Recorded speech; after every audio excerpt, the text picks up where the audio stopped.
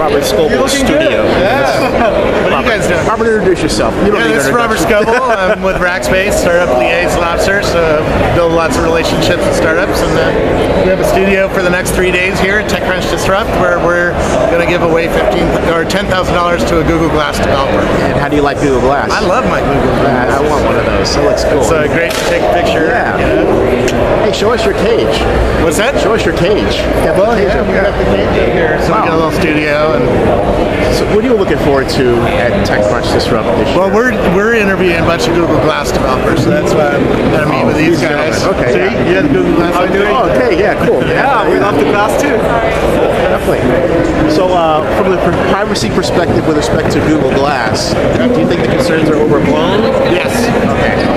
The outward concerns are overblown because, one, you can see when I am playing with it, right? Right.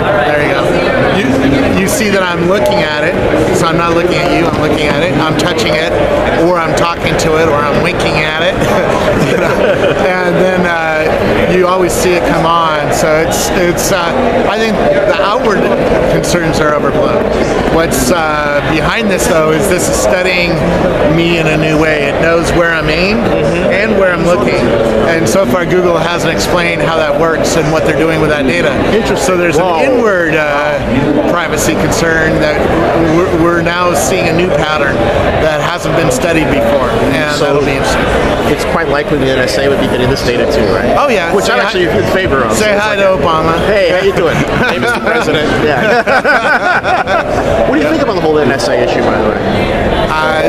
It is what it is. You know, after 9/11, we changed our attitude, and now we have the ability to surveil anybody anywhere. You know, I'm sure the NSA knows I'm here. So, I don't know what to say beyond that. You know, it's part of our modern world, and I don't think we're going back. I agree with you. I think we're also in the same generation where you remember where you were at 9/11. I remember where I was. Well, I remember when the Berlin Wall fell down. Right? See, yeah, me too. Yeah, see, exactly. A lot of kids weren't even born then, right? Exactly. That's what, definitely. you know, 91, right? Yeah. So, I'll be coming back to you for more comments. yeah. All right, man. Good to see you. Thanks. High five. See you. Thanks. Cool.